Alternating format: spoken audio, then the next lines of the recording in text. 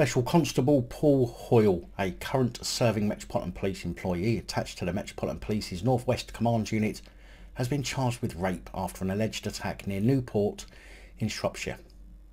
Hoile was arrested in Benfleet in Essex at around 10:30 p.m. on Wednesday the 6th of July and was then taken to Telford Police custody. The charge relates to an anal rape, 2 counts of oral rape and another offence under Section 4 of the Sexual Offences Act. Hoile is due to face magistrates at Kidderminster Magistrates Court today, Saturday the 9th of July, over the offence said to have occurred on Tuesday the 5th of July on Sheriff Howes Drive, Lillishall in Newport. The Metropolitan Police's Directorate of Professional Standards has been made aware and Special Constable Hoile has been suspended from duty. The alleged rape has been referred to the IOPC by West Mercia Police and the Metropolitan Police.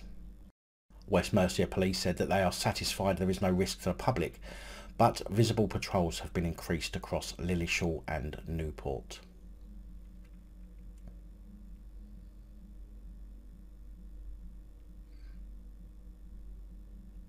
I'll say it for you. Yes, another one from the Met. Although this doesn't necessarily mean they are worse than any other force, it's just that they are the largest, and statistically it will seem like more from the Met because they have more people working for them. However, the type of crime seems to be more prolific in the Metropolitan Police than other police forces.